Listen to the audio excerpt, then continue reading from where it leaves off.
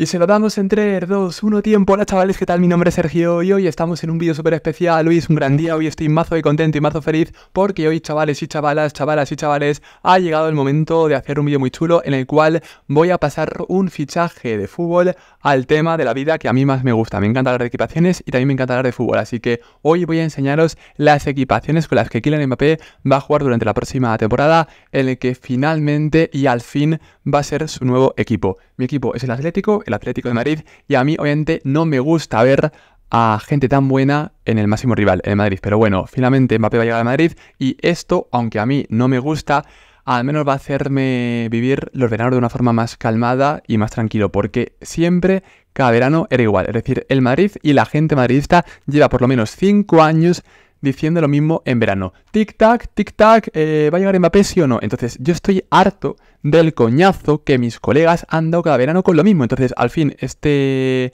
tema va a acabarse porque Mbappé va a fichar por el Madrid y yo lo que voy a hacer hoy va a ser enseñaros las equipaciones con las que Kylian Mbappé va a jugar en el conjunto blanco, en el conjunto madridista durante la próxima temporada, porque ya se conocen las 3 equipaciones que el Madrid va a utilizar gracias a la marca Adidas en la temporada 2024-2025. La usará Bellingham, también obviamente Nacho, también Lucas Vázquez y también finalmente Kylian Mbappé, porque Mbappé, según muchas personas, ya está dentro de Madrid y ya está fichado para la próxima campaña. El caso, el Madrid durante la próxima temporada va a tener unas equipaciones cuya información ya compartí hace tiempo. Lo primero que se filtró fue lo que tenía que ver con la primera equipación, luego obtuve datos de la próxima segunda y luego finalmente se filtró una tercera equipación que, os lo juro, es maravillosa. Y todo esto próximo va a tener presente esta nueva temática de la marca Adidas. Quiero destacar esto porque esto lo veremos en España en la próxima Eurocopa, también en Italia, también en Argentina en la próxima Copa América e incluso en México y en Perú. Así que esto también pasará en equipos y lo veremos en el Madrid, en el Bayern, en el Arsenal, etcétera, etcétera. Una temática que a mí no me gusta nada porque claramente está inspirada en esta antigua. Eso lo tuvo España en 2006, también Alemania, también Argentina, y es una temática tiandis que parece volver en este nuevo año, en este 2024, porque esto a mí me parece bastante similar a esto. Y aunque la próxima local puede molar, al igual que la próxima segunda y al igual que la próxima tercera, no me gusta encontrarme con que en ellas han puesto este diseño de mierda. Actualmente el Madrid tiene esta primera equipación que tiene el diseño actual, pero este diseño, que es precioso, va a cambiarse por este que a mí no me gusta nada. Y este diseño tiene como rasgos característicos y como rasgos más importantes los que se ven en esta zona, en esta y también en esta, incluso en esta. Aquí pondrán un cuerno, aquí otro y luego aquí y aquí van a destacar mazo este apartado. Van a poner un apartado aquí y aquí, al igual que cuernos en esa zona inferior. Esto pasará en Madrid y pasará en una primera equipación que, como bien compartí hace mucho tiempo, va a ser únicamente blanca y negra. Actualmente el Madrid tiene esto, que es blanco, negro y dorado. Anteriormente tuvieron esta equipación que era blanca, negra y morada. Y ahora han visto oportuno quitar uno de los colores secundarios y dejar solamente un secundario, en este caso el negro.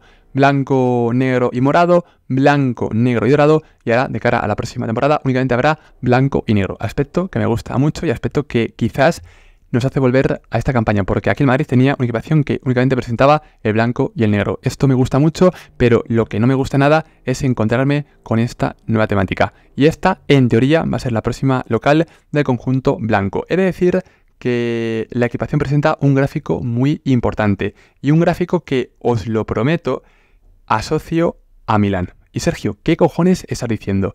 El Milán hace algunas campañas tuvo esta tercera equipación. En ella había verde y luego había un gráfico que en teoría está inspirado en esto, en la cultura de Milán. Y ahora el Madrid va a tener una equipación con este gráfico que, a mi parecer, es este. O sea, esto del Madrid, a mi parecer, está inspirado en esto. Entonces es muy raro, pero es cierto. El Madrid va a tener una equipación local que está inspirada en un gráfico de una ciudad italiana, porque esto es lo que se pone en forma de gráfico en esta equipación. Y bueno, esto es curioso, pero esto está bastante presente en la equipación. Espero que la equipación se lance para que así Avías nos dé una información de la inspiración y para que Avías nos confirme si esto tiene o no tiene que ver con Italia, porque de momento a mí sí que me lo parece. El caso, en la equipación está presente esta temática nueva y luego vemos el blanco y también el negro. Y este gráfico adorna la mayor parte de esta equipación. Y digo la mayor parte porque por culpa de esta temática no va el gráfico ni en esta zona, ni en esta, ni tampoco en las mangas. O sea, esto es algo que a mí no me gusta nada y quiero que se aprecie muy bien en el vídeo. Mirad esta próxima equipación de la selección mexicana. En ella han puesto un gráfico muy curioso, pero únicamente lo han puesto aquí y también por aquí. Es decir, aquí no habrá gráfico, aquí tampoco, en el cuello tampoco habrá gráfico y luego a partir de los cuernos tampoco habrá gráfico. La temática no me gusta por ello, porque obliga a quitar el gráfico de algunos lugares. Así que esta equipación mola por su gráfico, pero molaría verlo también, por ejemplo, en esta zona, en esta, incluso por aquí, porque aquí ahora no hay gráfico. El cuerno derecho en negro, el izquierdo en negro, aquí solamente blanco y luego ya en esta zona principal vemos este graficazo que yo asocio con Milán. Algo que me gusta mucho es que esta nueva temática, aunque es una porquería, trae consigo una nueva etiqueta. Actualmente el Madrid tiene esta etiqueta en su equipación, pero de cara a la próxima temporada van a cambiarla por esta que es algo muy bonito.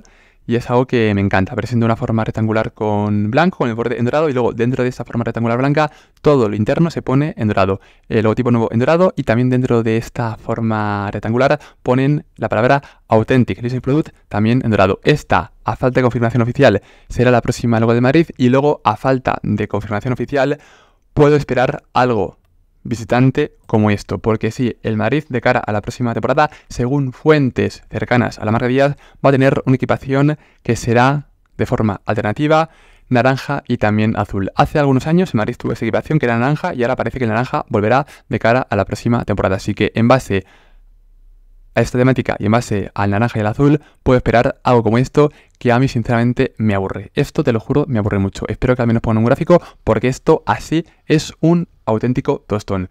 El cuello presenta azul, naranja y azul porque el azul va a ser el secundario y luego, como el azul va a ser el secundario, el cuerno izquierdo estará en azul, el derecho también, el escudo va a venir en estilo monocromático y a mí esta equipación me sabe muy a poco. Y es que Adidas va a hacer cosas con esta temática y cosas bastante sosas, porque esto, como sea cierto, va a ser un tostón. El cuello, insisto, azul, naranja y azul. Las mangas vemos lo mismo, azul, naranja y azul. Y luego la equipación hay palitos. Y Sergio, explícame por favor por qué han puesto palitos en esta equipación. Si la equipación de Madrid se lanza con una gama alta, tendrá siempre palitos. Porque, por ejemplo, en Italia veremos palitos. Esto pasa en esta Italia y pasará en esa Madrid siempre y cuando en ellas apreciemos la versión Geadray. Habrá versión Aero-Ready, que es la versión aficionado, y luego en la Geadray pondrán esta etiqueta que no aparecerá en la versión aficionado y también palitos para que sepamos que es una equipación de gama alta. Esta es de gama alta y esta es la que yo espero para Madrid y también para la próxima temporada. Aquí lo hago mejor que esto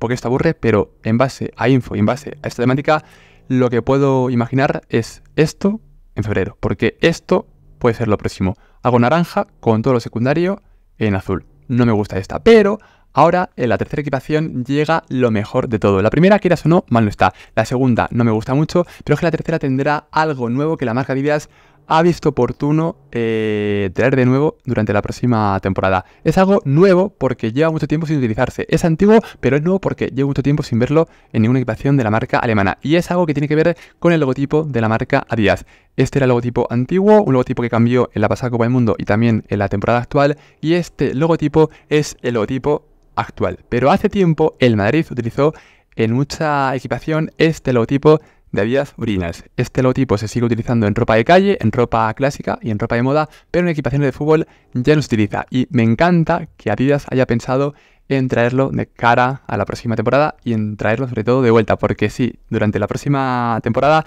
veremos este logotipo antiguo en las terceras equipaciones de la marca alemana. El Madrid tendrá una tercera equipación con este logotipo, la Juve igual, y también, por ejemplo, veremos este logotipo en el Bayern, en el Celtic e incluso en la Roma. Me encanta esta idea y me encanta que el Madrid vaya a tener una tercera equipación con este logotipo. El logotipo la hará ser espectacular y aunque la equipación va a ser muy clásica, será una locura por presentar estos tres tonos de color. O sea, esto está confirmado, lo del logotipo, y también está confirmado la presencia de estos tres tonos de color. O sea, es alucinante esto que vemos en pantalla y esto que ha hecho Nato Designs, porque Nato Designs, en base a la info que ya compartí hace tiempo, se ha imaginado esta próxima de Madrid y es muy posible que esta sea la próxima tercera del conjunto blanco. La Juve, por ejemplo, va a tener esta tercera equipación. En ella han puesto el logotipo antiguo y también han puesto un escudo antiguo, pero según me han comentado, el Madrid va a ser el único equipo de la marca Díaz que en esta tercera equipación no cambiará de escudo. Mantienen el actual, pero lo tienen al lado del logotipo antiguo de la marca Adidas. Esto mola muchísimo.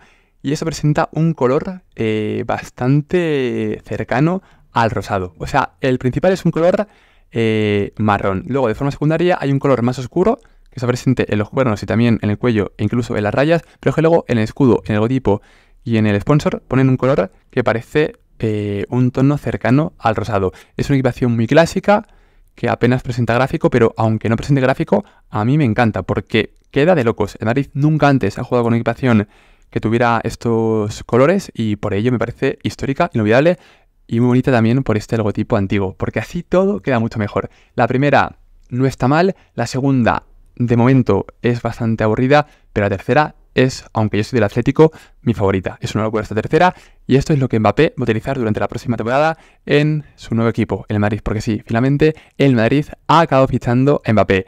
Después de años dando el coñazo, después de veranos similares y después de tic-tac y tic-tac, Mbappé llega a Madrid y durante la próxima temporada va a jugar con esta primera equipación, con esta segunda y también con esta tercera, que os lo prometo, me tiene enamorado. La tercera mola muchísimo. Ha sido un placer, gracias por verme, seguirme en TikTok, en Twitch, pero sobre todo en este canal, en Gol de Sergio, ya que estamos a punto, pero a punto de ser 19.000 personas. Tic-tac, tic-tac, pero para ser 19.000. Qué contento estoy, tío. Opinad de este vídeo, decidme qué os parece la vestimenta de Mbappé para la próxima temporada y cómo pensáis que Mbappé va a hacerlo en Madrid. Yo creo que va a adaptarse muy bien, que va a ser una estrella y que con esto va a vestir de loco, sobre todo con esta tercera equipación. Es que esta me parece alucinante. Comentad cuál os gusta más, darle a me gusta, seguirme y hasta la próxima. Con mucho amor me despido de ustedes. ¡Chao!